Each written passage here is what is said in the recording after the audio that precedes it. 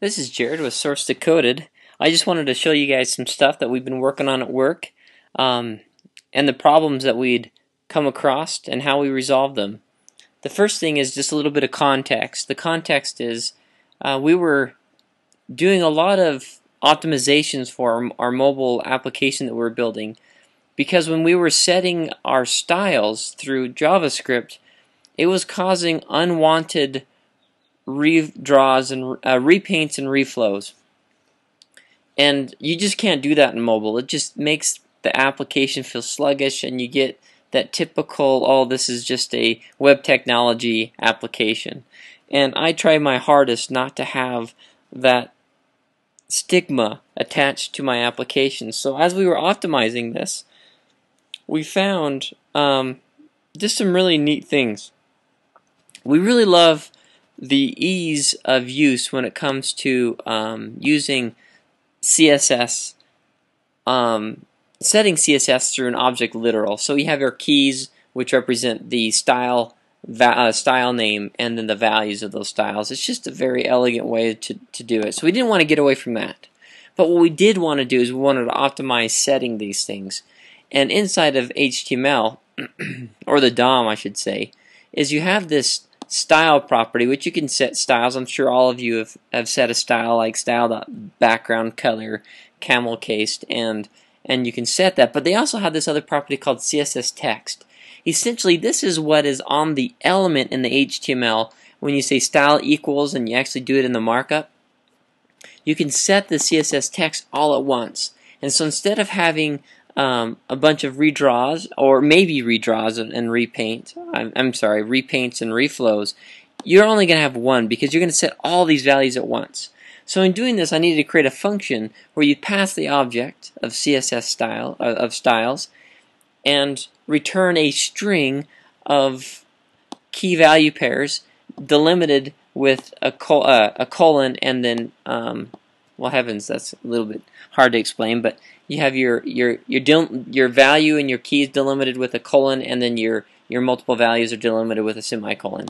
So in doing this, my first run at this was what I'm about to show you. I just wanted to explain the evolution that happened in my thought process. I thought, okay, I need to make this into a string, so I'm going to say, hey, let's create a string variable called CSS text, because that's what we're going to return, and let's iterate over the keys and grab the value from those keys and simply put those specific delimiters where they need to be, the colon and the semicolon. Well, that looks good, and there's nothing really wrong with that code. The only issue is I didn't feel like it was beautiful. Whenever I see these declarations of values outside of a functional scope, I ask myself, do I really need to set it outside of there, or can I somehow get it inside scope? Well, the functional programming, the more I learn about it, the more I love knowing that there's no side effects. And when you have values that you're using outside the function, for example, you're using something inside of here that's outside, whether it's coming from there or coming from here, those are possible side effects. True functional programming is everything has to be given in parameters, and everything is self-contained. And so in JavaScript, they have this wonderful function called reduce.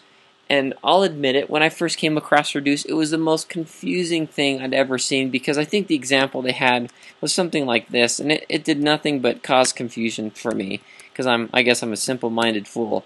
But they did something like this. They're like, wow, look how cool reduce is. I can add stuff. So they'll say first, or they'll say first, or how would they say current and next, or something like that. And then they simply do this, return current plus next. And so what would that be? That'd be 3, 6, 10. So this value here is going to equal 10. That to me was confusing, because first off, what does the current thing mean, and what does the next thing mean? And in this case, if you don't supply with reduce, this is where it gets wonky, and this is what I wish they would have done instead of just not giving the second parameter in reduce, which I think is so important. If they had done this, I would have understood this a lot better. If you don't supply the optional second parameter in reduce, it gives you the first and second item in the array for the first go around. And then everything after that, it's going to give you whatever you've returned here plus the next one, and whatever you turn from there to the next one. So for example, if we were to do this the way that they have the example in Mozilla, you're going to get 1 and 2, current being the 1 and next being the 2. But then the next one, you're going to have 3 being the current and 3 being the next. And I was scratching my head at that for so long, it was ridiculous. So what I always do is I like to explain with my code what it's doing. The reduce function is a lot like the signature I have up here. This is a beautiful thing because it describes, hey, the reduce, I want a value. I want to reduce this amount of data stored in this array to one thing. It can be an array too, but I just want to reduce it to something. And in this case below, into this value, what you're doing is you're reducing all these values into one value. And so what I feel this describes is the value you're expecting back, the type that you're expecting back. So if you look at this signature here that I have written out, I want the t value to be what I'm getting back, and so the beginning value, I can set the beginning value of this, and it becomes the current variable in the first iteration. That makes sense to me, because if I'm going to add these things, I obviously start at 0. Or maybe I don't want to start at 0. Maybe I want to start at 100. But at least I can set that value. And I don't like how the behavior of this function changes based on whether you supply a second parameter or you don't. That just irks me. But so what I always do is I always supply the second parameter so that someone reading my code knows, okay, he's reducing this back to a number value. Now this makes sense to me. This on the first iteration is 0 and so forth. I already went through that. But I hope this helps you understand reduce a little bit better.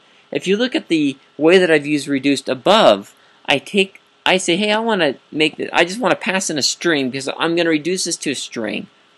And I'm going to then concat all the key value pairs delimited with the right delimiters, and I'm going to return the whole thing. So if you look at the, so let's delete this. If you look at the whole thing, this actually gets really neat, because then if you understand that, you could do something like, let's think of another. So we have width done, we have border, we have background color. We could then say font